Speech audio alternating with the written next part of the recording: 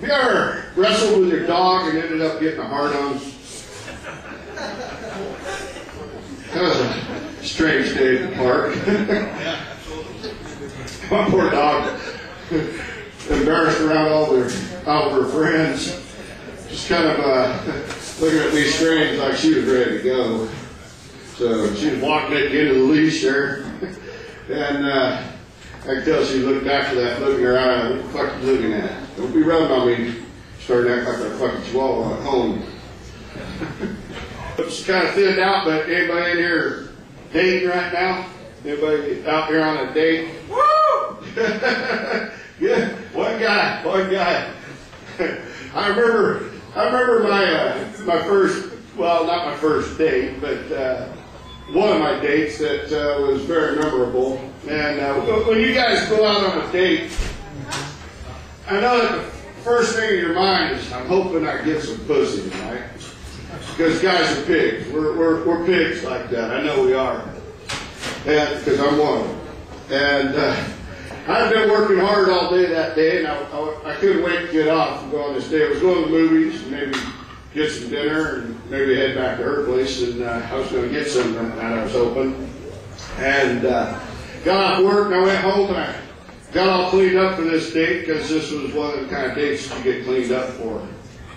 Wasn't like that farmersonly.com type shit where you bathing's not an option here.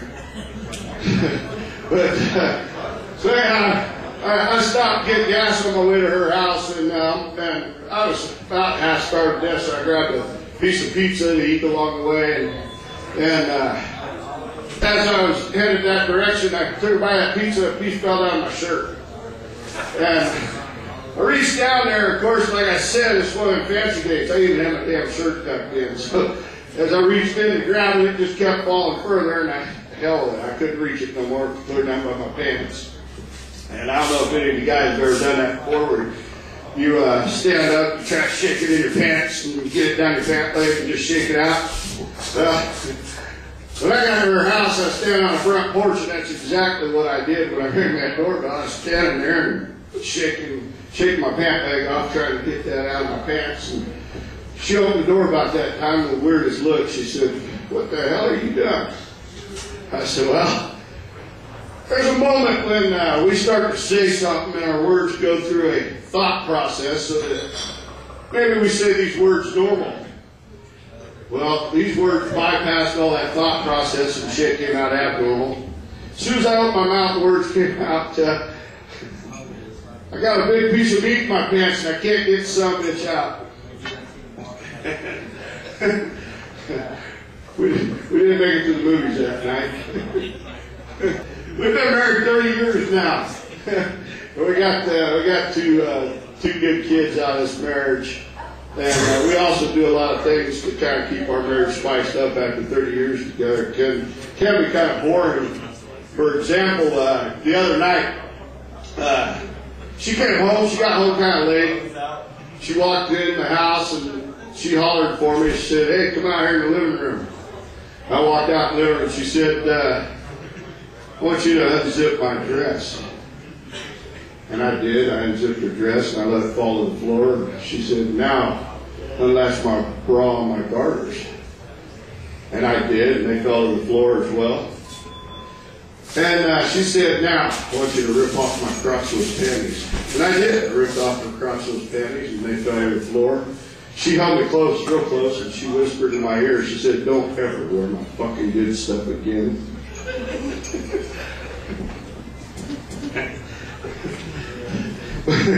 Out of that 30 years, we do got a couple good kids out in California, and I got two others that live with us here.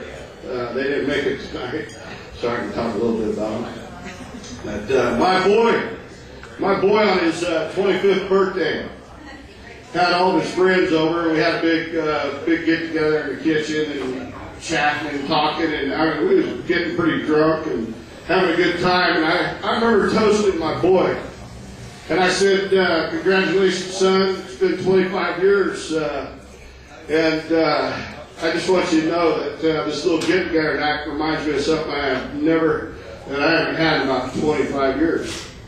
And he's kind of sarcastic like me. He said, "What's that, old man? A hard on?" And all his buddies started laughing at me. "Don't fuck with an old man." His buddy was standing there laughing at me. And I said, "No, son, my dick in a baby's ass." Get that? I looked at him in the face and said, "This joke would have ended a lot different, boy, if you'd already made that turn." You guys look like you don't understand that one. This joke would have ended with my dick in a baby's mouth. Oh, man. Oh, man. I'll tell you what, I love modern technology. These smartphones are great. And it's amazing how addictive they are. You're walking down the street, you can be driving down the street, and you see people walking like zombies, just glued to their phone, everywhere they go. And I couldn't help but laugh. I saw something on the news the other morning. I thought this was so funny. I fell off the couch laughing at this. I don't know if you all will find this funny, but apparently this lady was so engrossed in whatever she was looking at on this smartphone that she walked into a fucking train. A train. A moving train. Not a little toy train in her living room, but an actual moving train. I can hear them damn things when I'm in my car driving down the road, and I know to stop. And she didn't have enough fucking sense to stop for a moving train. Ran into it. She's okay. I mean, she was going to be all right. She was in bad condition, but she was in the hospital and going to make it. The only thing I can think is she must have been playing that damn Candy Crush, huh? I know that's an addictive game. I love reading the articles on Facebook. Some of the topics in there, and it's amazing how many people out there are dumb enough to help us create jokes. And I saw an article on there the other day that was pretty cool, and I could relate to it because I grew up in the '70s, and I did a lot of drugs. There ain't other than needles. There ain't nothing I didn't do.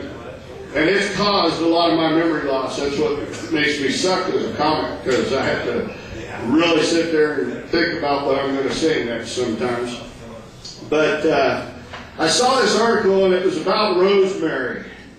It said rosemary, sniffing rosemary every day will increase your memory by 40%. I tried it. I got punched in the face. That didn't work. But then I found out there's actually an herb that's called rosemary. That's what they were talking about. So I went and got some. And after about the third day, I found out that this shit does work. It really does work. After 3 days of sniffing that shit, I realized that about a year ago, I was supposed to pick my wife up at the airport. Hope she's not pissed. That would explain why all them damn Cinnabon charges were on my credit card from there. One other topic that when I first walked in, first thing that went through my mind was I walked by a Jew and an Asian that was sitting here when I first came in. And that in itself almost sounded like a joke. The beginning of one anyways. But I thought it was kind of funny. This other topic that I seen was based on a survey that was done on over 15,500 people. And it was about penis size. And guys, I want you to pay attention to this, because this is going to make you feel a lot better about yourself. Out of 15,500 guys that they went around, they didn't pick one ethnicity, one country. They went to different countries, and out of 15,500 guys, they determined that the average penis size, guys, is only 5.1 inches. So I know a lot of you are smiling now, thinking, damn, I'm almost there. On a good day. But that's honest God truth. And as I walked in, I saw that poor Asian guy sitting there, and I was thinking, damn, I think each one of us need to get up and thank him because he's the one that helped lower that to make us feel better about ourselves. Like I say, he's Jewish. I don't like to pick on Jewish people too much. But there was an article that I read about the Jewish people the other day, and I thought this was pretty interesting. It was pertaining to the old extreme Jews. And the fact that they finally came out with a video that was a documentary that talked about masturbation, that they're finally becoming accepting to masturbation. And the first thing that went through my mind when I first read that article is, goddamn, there's got to be a lot of fucking sheep in Israel happy about this. There was another thought that went through my mind too. I pictured this poor man, Jewish man, sitting at the table with 11 kids when he read that article and looked over the newspaper and looked at his kids and said, you kids better feel real lucky today, because if I had found this out before you all were born, your seed would have been shot all over the fucking desert sand there. Anybody here ever dated, it could be a girl or a guy, dated a woman with the same name as her mom or dad, or a guy? Anybody ever dated anybody with the same name as their mom or dad? That would be a weird fucking situation, wouldn't it? Can you imagine your wife's name's Becky one night, you're laying in bed, and you're fucking Becky, and you're going at it. Becky, come on, Becky, oh yeah. Come on, Becky. That's what I thought. Come on, Becky, come. Come on, Becky, come. Oh yeah, come on, Mom, come on. Oh, fuck. That's a movie ruiner, wouldn't it? Hey. That'd just stop you dead in your tracks, wouldn't it? Shit, go live. You might as well just go make a fucking sandwich, go back to bed. Or have her go make a sandwich, huh? Yeah, that was definitely kind of in the night there. But I shortened the set because it was getting so late. I tell you what, I really enjoyed being up here just listening to Mr. Sievert. I mean, that was, he kept me rolling here. I had quite a bit more I was going to add to this whole picture, but there's I'm just gonna go ahead and cut this kind of short. But there is something I need to do. It is getting late, and I want to take my old lady home. And we talked about this earlier. I'm gonna rip her panties off when we get home. Them some bitches are really cramping my ass here. I just can't stand them no more. So, you guys, if you're going to drive home, you've been drinking, stay on the main roads. Don't take the back roads. Cops are watching the back roads. So you guys be careful, and you guys have a good night. And thanks for coming out. I hope you guys, and those that are left, I hope everybody enjoyed the comics that were here tonight. And look forward to another bigger show coming up pretty soon. I'm not sure when, but we've got another location also set up for a bigger place. And you guys all have a great night. Thanks for coming out.